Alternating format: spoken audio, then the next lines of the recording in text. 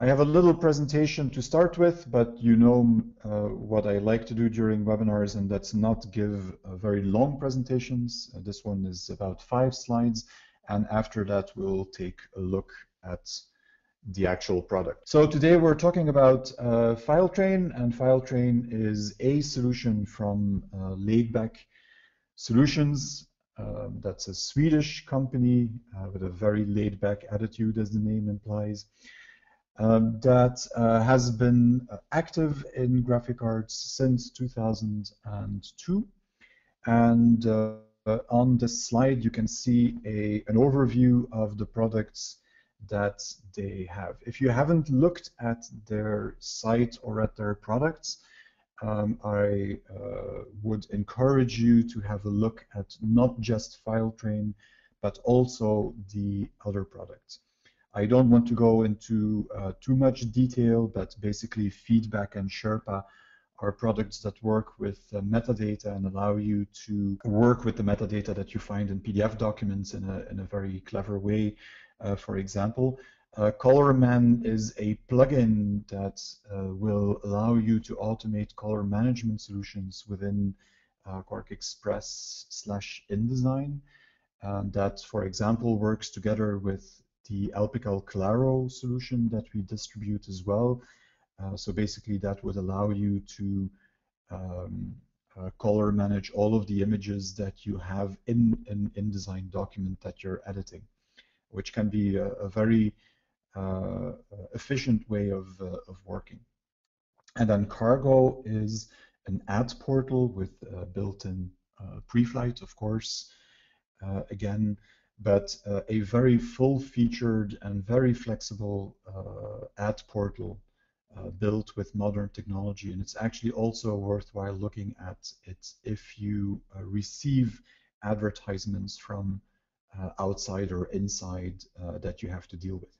But the product we're talking about today is FileTrain, and FileTrain is an automation solution, and that should ring a bell. It's not the only automation solution on the market, and I will talk a little bit about that in a minute.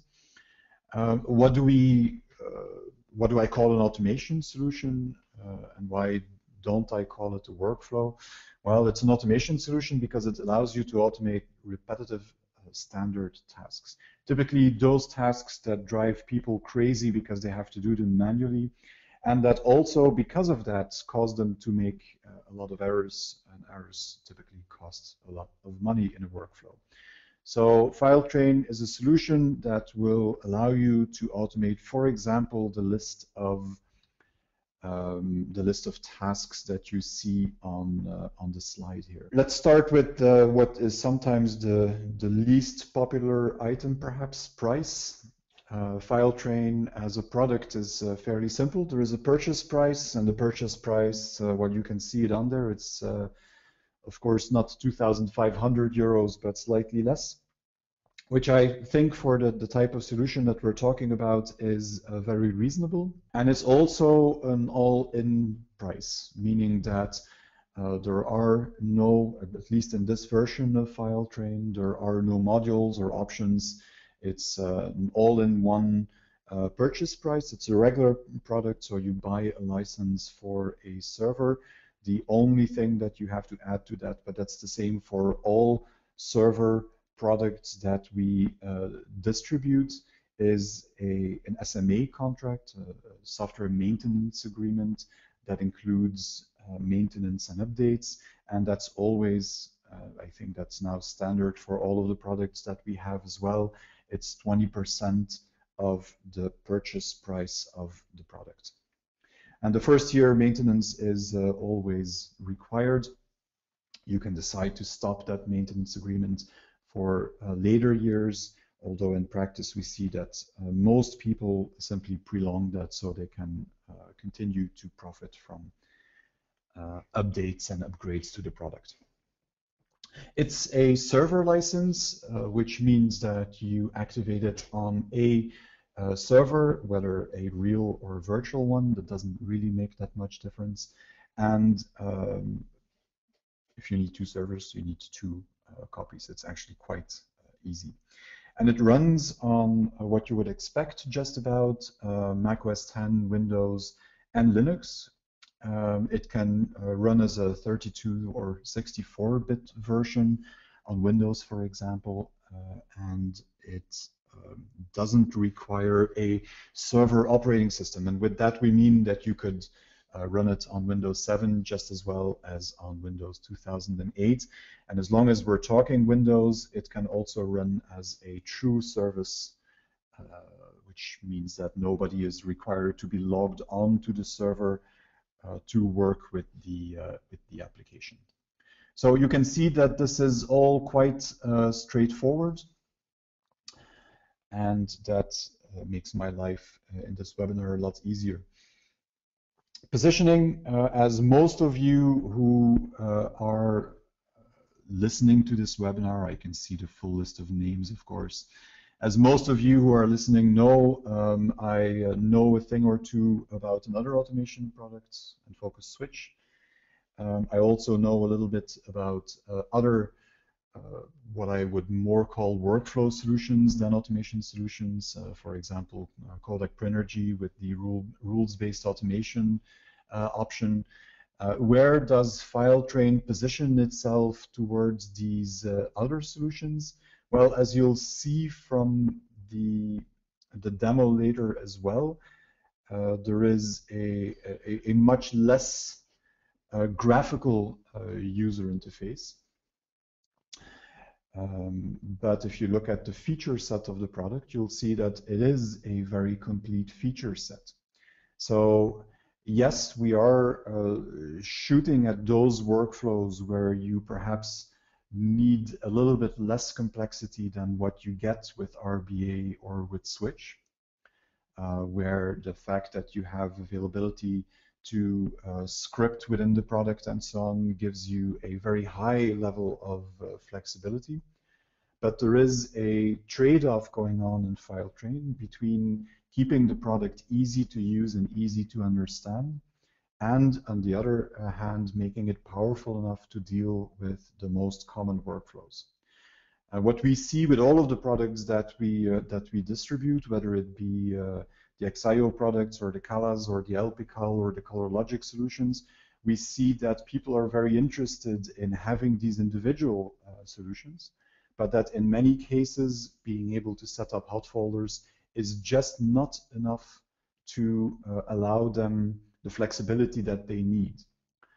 And if you've followed my webinars about the Tucana solutions, T-Flow Production and T-Flow Approval, then I think you'll agree that those products are one particular way to solve that. They offer a more user-friendly user interface on top of what is essentially PDF Toolbox Server, a hot folder-based pre-flight and PDF correction engine.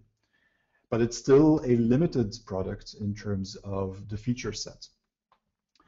FileTrain is a little bit different. It doesn't offer the same totally finished user interface as the Tucana products do, but on the other hand, it offers a lot more flexibility with regards to the different tasks that you need to do around this pre-flight engine or color engine. And that is things like collecting files from FTP servers, sending out notification emails with a link in it, for example, if you want to set up some approval workflow, getting attachments from emails and dealing with those. So all of those tasks that you see happening around a PDF Toolbox server or a Zebra solution or a made-to-print solution, that is what FileTrain aims to automate.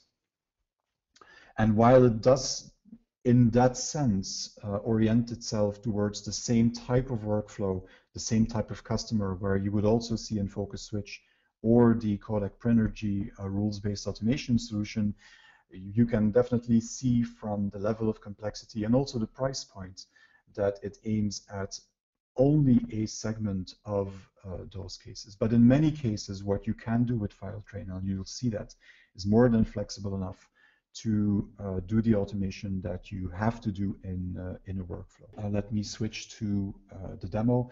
I have it running on macOS 10 here. Of course, like I said, it looks and feels the same on Windows and even Linux. Essentially, what you're looking at is an overview window where I can see a real-life view of what is being done by the solution, but that also integrates all of the different configuration options for the product. As I already said in the introduction presentation, there is no visual user interface to design a workflow consisting of different steps that you drag and drop into order. Instead, what you have is one or more stations. And a station is a place where something is made to happen. If I want to pre-flight files, I'll make a station that pre-flights files. And that means picking up stuff, deciding which files need to be pre-flighted, and pre-flighting them. And that is exactly what you find in these other items that you have in the main screen. I have sources, filters, and actions. A source, to give you a very quick summary, a source is a location where I can pick files up from, and that can be a folder on a disk. It could be a network drive, it could be an FTP server, it could be an email address, it could even be a timed trigger that injects a file into one of these stations. The filter is used to determine which files or folders are picked up from a particular source and are handled. If I have a source where I have a bunch of files coming in, PDF, Word files, Excel files, PowerPoint, PostScript files, and I want to handle them individually, then I can make filters that filter out all of the PDF files and then have an action that handles the PDF files. Or I can make a filter that takes all of the folders that are coming in, or that takes all of the Word files or the PostScript files that come in, and then execute different actions on them. So the way this works is always the same. I have a station, and in that station I define where my files come from, which files I want to look at, and then what actions I want to do on those files. The remaining items that you see here are more advanced setup, and what I'm going to do is first show you a very simple station so that you get to see how this works, and then we'll look at what other things we can set up in here. So let me give you a very easy station. I'll open it up here. You can see the station window coming up, and I have these three other palettes that float next to it, which I can actually hide if that causes too much overhead. And what you see here is a reflection of exactly what I said when I talked about all of these different categories. In a station, I get to define where my files come from, and that in this case is a folder. And then I have a definition of filters, and for each filter, I have a number of actions that are executed. So it's a very logical and a fairly simple way of setting up different actions that will happen with the files in an input folder of a workflow. How do I define the input folder? Well, if I double click that source, I get to see that a source has a name. In this case, I specified an exact folder on disk where the files are going to be picked up from. I could scan subfolders if I want to. There is a configuration of when that folder is being checked, and that gives me a lot of flexibility to decide how frequently this particular action or this particular source should be looked at in order to figure out whether there is something to do. And you have some additional setup, such as a safety margin that allows you to build in some safety in case a process delivers a file, but that file is not complete immediately. For example, something that you see when you start mixing operating systems. A Linux machine dropping a file on the Windows server, you almost always have to wait a couple of seconds to make sure that the file is really stable before you start handling it. So fairly straightforward. This source is simply an input folder that picks up files from a particular location on my disk. But if I go to add source, and I can add as many sources to this particular station or workflow as I want, you can see that not only do I have a folder, I can also check emails. That could be a POP3 or an IMAP email account where all new emails that come in are checked and where the attachments are dealt with. I have an FTP server that allows me to pick up information from an FTP server. I'll just select that so that you can see what the parameters are that you can set up here. So basically the server itself, user account, password, what folder it is picked up from, same safety information, and so on. And like I said, I can even set up a timer action where repeatedly at a certain time, this station will be triggered. And then once it is triggered in the action section, I can define what exactly will happen when that station is triggered. So that's the source section where you define where the files come from that need to be automated. And you can see a bunch of other more advanced areas on top. I will come back to the bucket area a little later, but like I said, I don't want to go into all of the technical details of the product at this point. Once you know where the files come from that you want to automate, the next level is these filters. And when I click the little plus sign, I get to add a filter on here. And a filter could, for example, be a filter that looks at a property of a file. And that would allow me to say things like, I want the file name to be filtered and to contain a particular value, for example, or I want to filter on file size.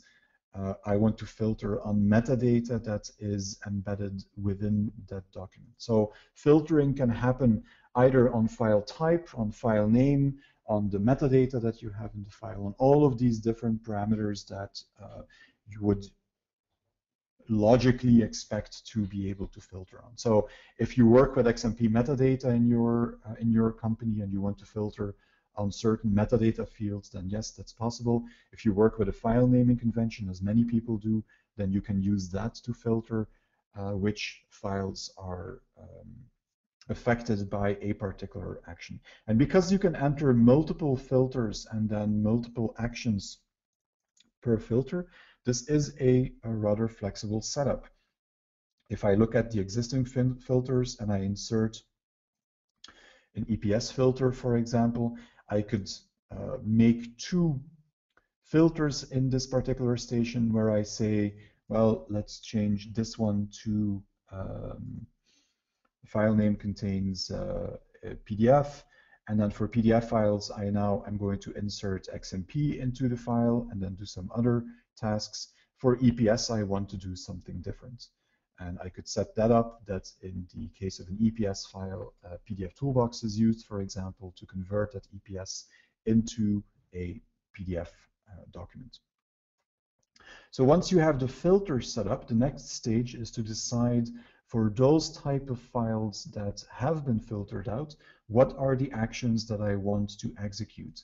And let me just open the XMP action in here, which is a fairly straightforward one that tells me whatever file is filtered out and is being handled, I want to add different XMP fields in that document. So this will actually simply add XMP information to the document that is being processed, which you could use for all kinds of different purposes, for example, of course, but for example, you could say any file that is processed through this particular workflow, I'm simply going to add an XMP field to remember that that document was processed.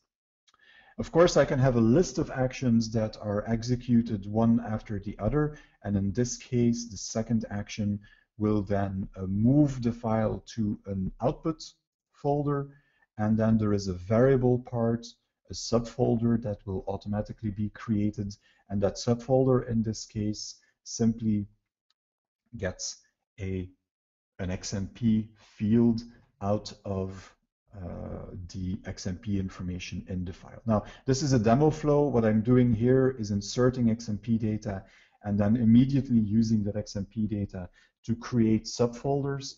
In many workflows, of course, the XMP would already be in there, and you're simply using what a different tool has been inserted. But this is, like I said, a demo workflow to show you what the possibilities are. Now, what does that mean? What does this thing do? If I go to live view and I would I would take a PDF file and then drop that into one of these folders that I have. We were looking at this station here. You can see that as soon as I put something in there, it was actually too quick to show it in the user interface itself. As soon as I put something in here, it picks up that file, and what it did is it inserted an XMP field in there for XMP nickname that happened to be Purple Penguin, and then it created a subfolder based on that XMP field and where it stored the file inside of that subfolder. So very simple, very straightforward thing to do. The reason I could insert that XMP information is because a lot of the default XMP encoding, such as the Dublin core information, for example, is known to FileTrain. So it knows what the typical Dublin core namespace is, and it knows how to deal with that. If you want to add your own XMP information, then you can do that as well. And I have one example in here that defines a field out of the Ghent workgroup add tickets. And if I look at that, what that does is it basically defines the full URI for that specification. It defines what the namespace prefix is that is used by the add ticket specification, and then it defines the name and the human readable name of the property. So if you have your own XMP specification that you use to store information in a PDF file or in any file that supports XMP, then FileTrain allows you to enter all of those definitions, all of those fields in its user interface. And from that point on, these actions that work with XMP are then able to use those XMP definitions. So that's what you find under customized XMP. The same, of course, is true for customized IPTC, where you can again define your own metadata, IPTC metadata, in this case, fields. SMTP servers is a logical one. If I want to send out email, I need an SMTP server to do so, and this area simply allows me to define these SMTP servers that I want to use. So what I've done here is simply set up the one that we use here in the office to make sure that I can send notification emails if I want to. And then the last section in here, external tools, gives you an overview of the different external tools that FileTrain connects with out of the box, and that are also installed. For example, what you can see here is that it has EXIF tool that it uses to deal with XMP information and EXIF information. It has ImageMagick installed, and it knows how to automate that so that I can use that to do all the things that ImageMagick can do with images, so converting between formats, resizing, resampling, and all of those things. And it has a link to where PDF Toolbox is installed, and I actually, in this example, installation, I gave it a link to my own folder with PDF Toolbox profiles, where those profiles that I have completed and want to use in FileTrain, I can simply export them in there and use those. If you want, but I'm perfectly happy with FileTrain using the system10 folder. If you want, you can also specify a temporary location where PDF Toolbox will store all of its cache information as well. So it knows how to connect to these installed tools, and that means that I can build a station where I automate some of these tools as well. And I'll show you one which is a very simple station that works with PDF Toolbox. Again, I have as input method here created something very simple, a folder, but of course I could put a folder in here and also 2 email addresses and 3 FTP servers. You can have as many input sources as you want. After that, I have a filter that now picks up all files, because I'm assuming that all files in that folder will need to be handled by PDF Toolbox. So what I'm assuming is that they are either PDF files or file formats that PDF Toolbox knows how to handle anyway. Of course, I could set this up differently and say that PostScript files are first converted with specific settings to PDF and so on. But here I do something very simple. All files, there is a pre-flight action according to one of the profiles that I am using. So PDF Toolbox is used to execute a profile. I'm asking in this case for a PDF report with comments, but I could just as well that I want an XML file, an XML report, and let me call that report, and it should be XML if it's an XML report. And I can specify what the destination of that report is. I'm simply going to put it in the output folder, but you can see that the action is flexible enough to allow you to put the report wherever you want it to. And that, again, you have these 2 different fields that determine where that report is going to be sent to. Well, the first is in this example, should be an existing folder somewhere on my disk. The second part can be variable, and I can use these types of variables that FileTrain supports to determine what the subfolder or subfolders will be where the report is placed. So if you want to automatically create a subfolder for all XML reports, for example, then you can do that. If you want to add a variable for the date, for example, then you can do that as well. This allows you to use one fixed folder as the most simple case, which is what I'm going to do here, but it also allows you to, on the fly, generate one or multiple levels of subfolders where you put the information. If my profile contains dynamic values, if this is a variable profile, then I can specify the values for those variables in here as well. And of course, I can also specify where the result file is stored. The most easy way to do this is by simply having 2 folders. One folder for the case where there are errors, one folder in case where there are no errors, only warnings or fix-ups, for example. But if I go to advanced, you can see that you actually have all different capabilities or all different possibilities of output separately. And I can simply, for each of these cases, have a different folder where the information is sent to. And that, of course, allows you to do things like any file that has been fixed, for example, so no errors, but fix-ups have been done, then I want to drop them into a particular folder, perhaps because someone needs to look at them or you want to run another verification algorithm on them. You can do that if you want, but in this case, I've set it up with the simple, straightforward way of doing things. And of course, if I now take a PDF file and I drop that into the input folder, I take some more, then it will simply take these input files and process them. And I think in all these cases, I'll actually have success. So my original file is moved by the station to the original output folder, and for all of the files that have been processed with the profile end up in the success folder.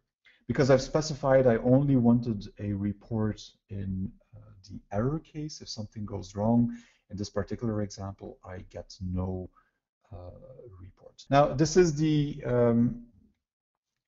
basic demo of FileTrain if you want.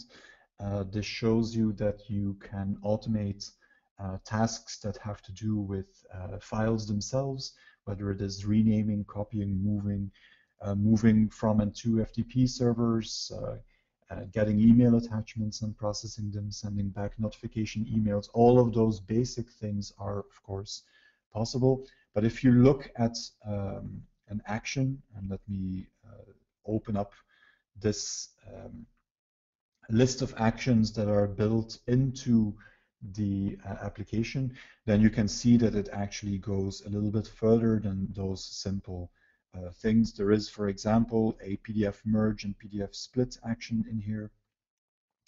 There is the possibility to work with or generate text files. You can insert XMP, you can add XMP fields to a file, as I've already mentioned. Of course, any tool that works with hot folders can be automated, but there is, next to the integration that has already been done for PDF Toolbox, there is also a command line action that allows you to automate any command line tool. And that means that anything that I would not be able to do with the built-in PDF Toolbox action, for example, I could simply automate by using this command line action and specifying building my own command line for PDF Toolbox, or any other command line tool that knows how to work with files. If you think about ColorLogic Zebra, for example, Zebra has the possibility to work through command line, so that could be integrated into the application in that way.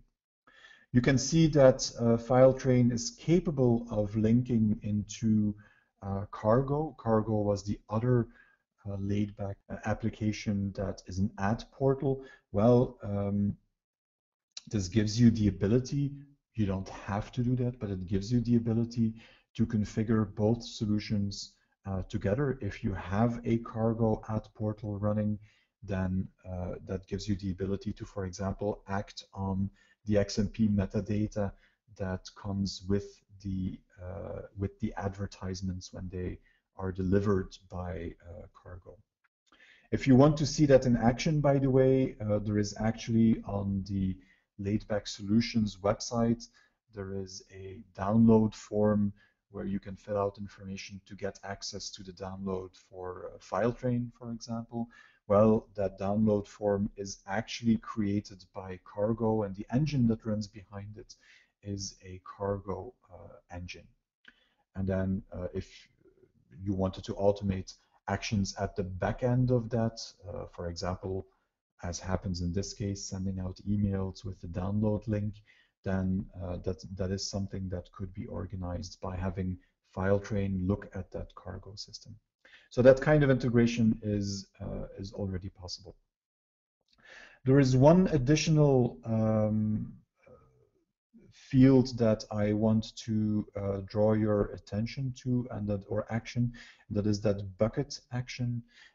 You already saw that briefly when I opened up one of the sources, if I'm not mistaken. Well, actually not here, but if I do create a was it sources of filters? I'm losing my own way now for a second. Where did I show that? When you create, and actually this is where I saw that. When you create your own actions or your own sources or your own filters, there is a mechanism to work with variables.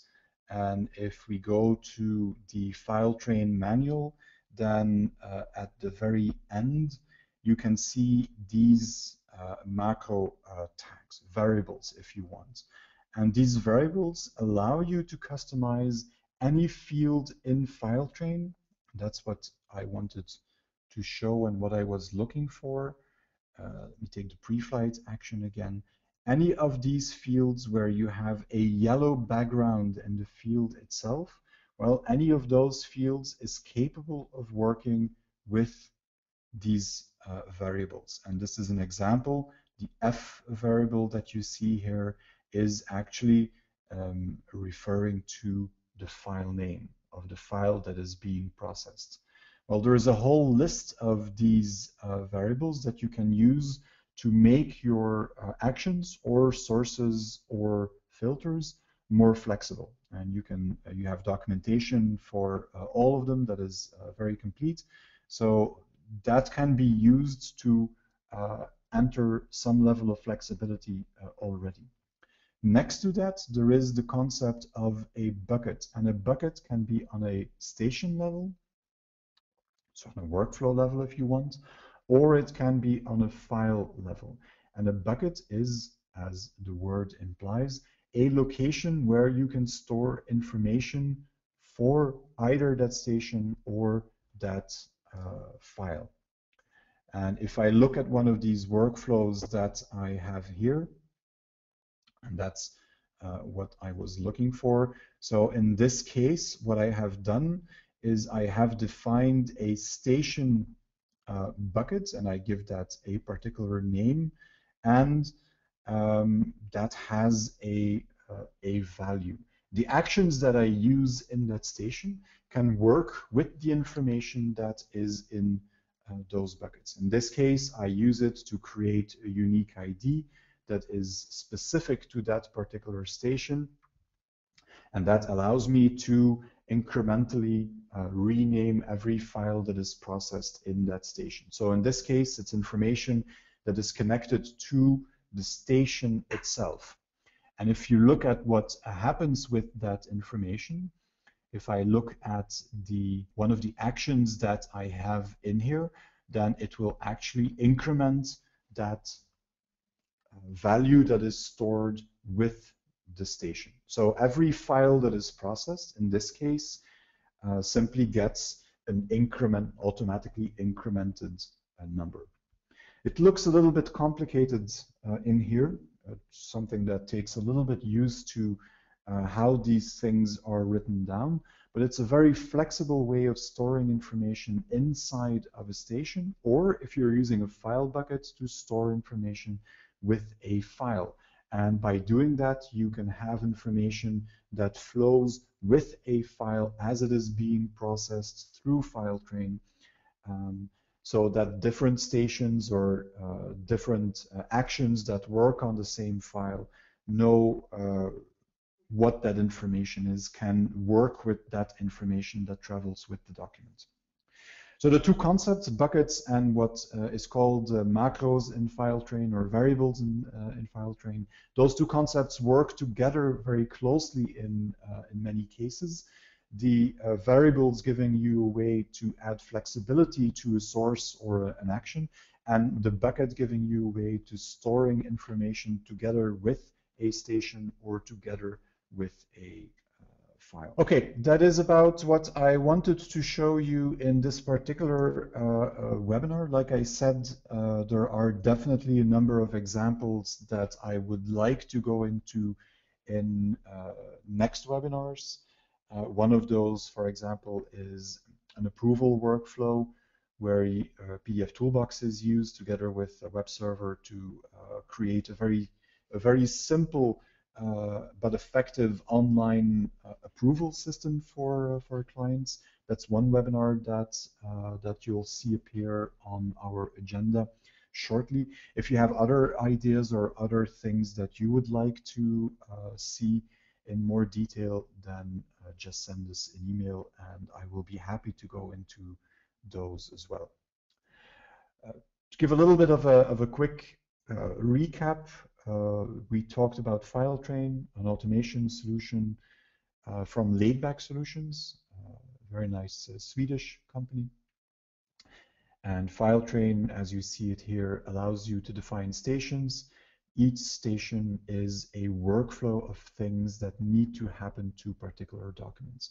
And for each of those stations, I can specify where the files come from, whether that's a folder, an email, a message, an FTP server, or simply a timer that is being fired every so many seconds or minutes.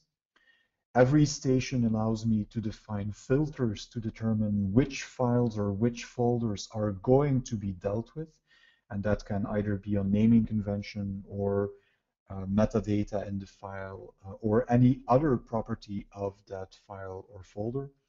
And then any of those stations allows me for filtered out files what actions to define what actions need to happen on that particular file. And of course, that can be built-in actions such as moving files around and renaming and copying and all of those obvious things. But of course, that can also be the automation of external tools. And in many cases, that will be the automation of external tools. FileTrain knows how to handle two open source tools, EXIF tool to work with EXIF information and metadata in general, and then ImageMagick to work with images in all kinds of ways. And that also connects and knows how to automate Kala's PDF toolbox out of the box. But any other tool that works with hot folders or command line can also be dealt with. Besides that, there is the ability, and I didn't really mention that too much, but there is the ability to work with, and I'm just looking at whether I have that here. There is the ability to work with databases as well, where you can make a connection to a database, and you have a number of predefined types here already that should cover most of the needs, and where you can either store information in a database or extract information from a database, either by calling a stored procedure or having a plain SQL code, for example. And what we see this used for is actually in both directions. It is information that is stored for a file in a database that is extracted and then acted upon. That information can be stored in a station or a file bucket again, so that it's available for next actions to work on. But we also see it used in a workflow to store information back into that database after a file has been processed. That used to be, for those of you that perhaps in the past have looked at FileTrain, the database part used to be a separate module, but it's actually simply built in and bundled with FileTrain version 6. So if you buy FileTrain, that the capability of working with databases comes with the application. If there are any other questions that you have about the application, now would be a good time to ask them, or simply send me an email afterwards, and I will be happy to give you a more in-depth presentation afterwards, one-on-one. That's of course also always a possibility. Let me see if there are any additional questions next to the database question that weren't answered yet, but I believe I've answered all of them so far. Good. If you want to experience FileTrain, there is of course a trial version that you can download from the FileTrain website or the Laidback Solutions website, and that's the site I have open here, laidbacksolutions.se. It's a Swedish company. You have a very nice page for each of the products, including a download of a 30-day trial version. So please don't hesitate, simply download the evaluation version. If you run into any issues or questions, give me a quick email and we'll be more than happy to help with that. Good, that leaves me with nothing else but to thank you once more for joining one of these webinars. As I said before, if you have other subjects that you want to see covered, please don't hesitate to ask. And if you want to see the recording of this webinar or any of the previous webinars that we did, you have that available on the 4Ps support portal. There is a tutorial section on there where you can see a long list of recorded webinars. Many of them for PDF Toolbox. I think that's the majority of the webinars that we have on here, but webinars for Tucana as well. You can see a PDFA pilot webinar. There are some Color Logic ones as well. And I know that Tom just did 2 LPCal Claro webinars that for which the recording still has to be cleaned up and then posted as well. So those should be available in the coming week as well. Thank you very much for joining, and like I said, please don't hesitate to contact us if you have any questions. We'll be more than happy to assist, and then I can only wish you a very nice rest of the day.